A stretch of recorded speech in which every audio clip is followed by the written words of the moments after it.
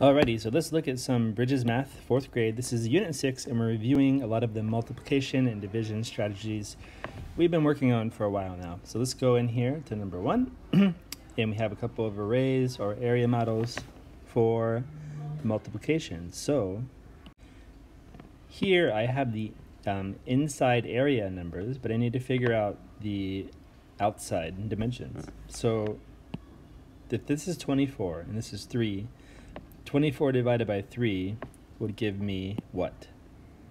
That is going to be 8. And now to figure out this one, 8 times what equals 160.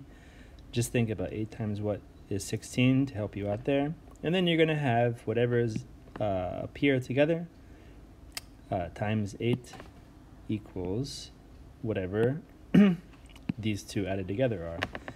And then here, now we now have the outside dimensions. So 26 times 10 is going to give you 260. Then times 5 is going to be just half of that, right? And then you have 26 times that equals whatever you have together there.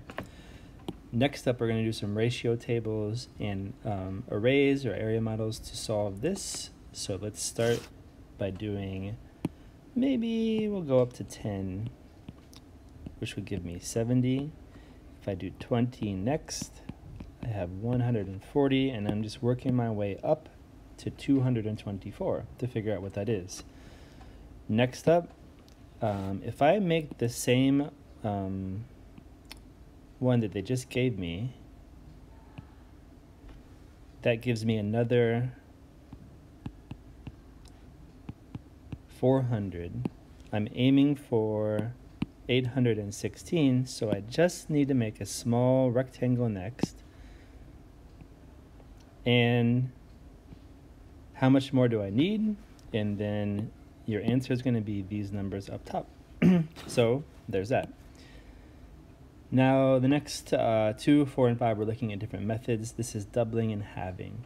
So if 35 is doubled to 70, 14 needs to be halved. So what is half of 14?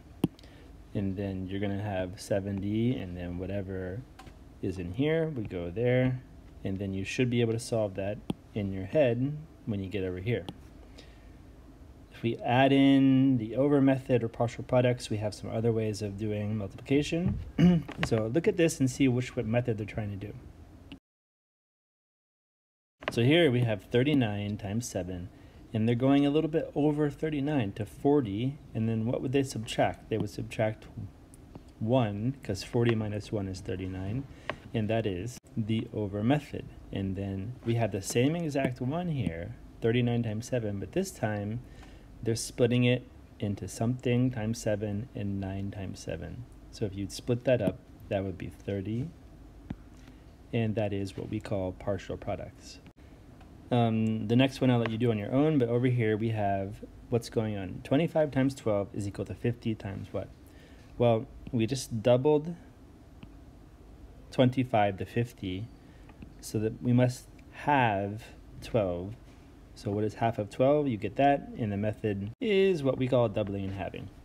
Okay, then the other ones do on your own, and then we have this problem here for Ray. So Ray's goal is to solve 700 problems on IXL.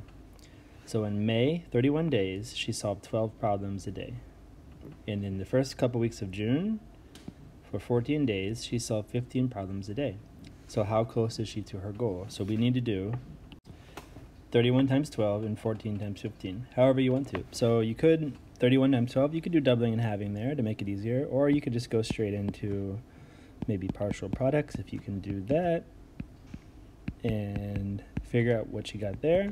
And then for this one, this is actually a mistake, but you'll notice this is the same, not a mistake, a coincidence. This is the same thing here, so if you do doubling and halving for that, you're going to be able to solve it pretty easy. And then you're going to have, let's see, a number here and a number here. And put those together, and then is she to 700 yet? So whatever when you add these two numbers together, it's going to be that plus what equals 700. Or you could do it the other way. You could do 700 minus whatever she solved equals the answer here. So how many more problems does she need? And that is that. So thank you and goodbye.